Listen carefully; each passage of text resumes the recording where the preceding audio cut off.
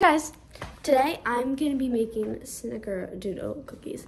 I've never made them before, so don't use this as a tutorial because I've never made them before. I'm really excited. We'll show the measurements if you do want to Okay, first preheat your oven to 350. First add 1 stick of softened butter.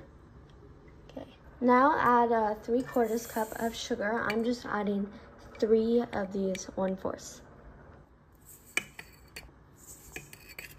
Then mix until light and fluffy.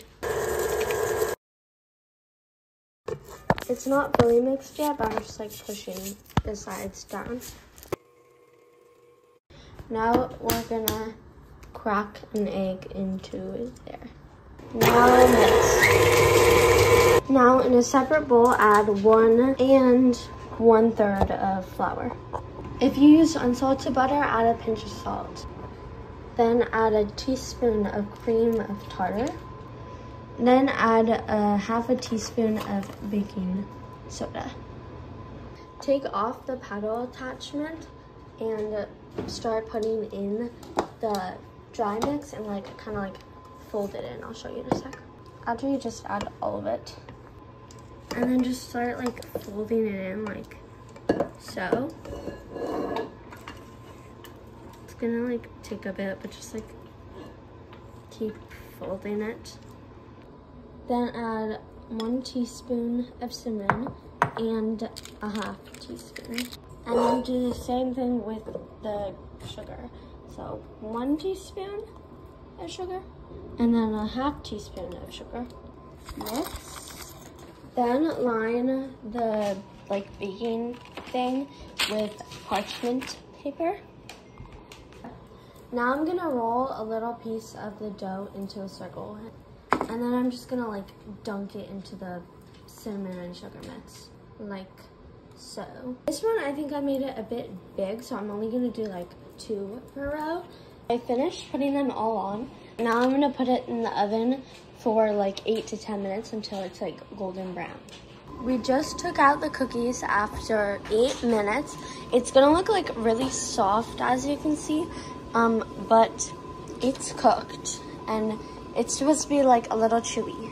I accidentally already put the teaspoons and that stuff into the sink, so now I'm just gonna take I don't know, around that much cinnamon. It's not very exact amounts, but yeah. And then I'm gonna take the same amount of sugar. I let the cookies sit for around 5 minutes, and then now I'm just gonna put it into a tray. Now I'm just gonna roll them into balls like I did before, and then roll it into the mix. I finished rolling them all in and putting them in the cinnamon and sugar, and I I put 1, 2, 3, 4, 5, 6, 7, 8, 9, 10. I put 11 of them in there because I didn't want to have to do another batch after this, so I kind of just squeezed them all in there like that. Now I'm gonna put them in the oven for 10 minutes because I want them to be a little crispier than this batch. I'm gonna taste test the cookie. It's a little thin, otherwise it's really good. Okay. That's my favorite cookie ever. Okay, my mom just tried it. What do you rate it? 9. It's a solid 9. I give it a 8.5. I don't know. It's really good. I would definitely recommend trying it if you like to bake, and I like to bake. Okay, my dad's now gonna try the cookie.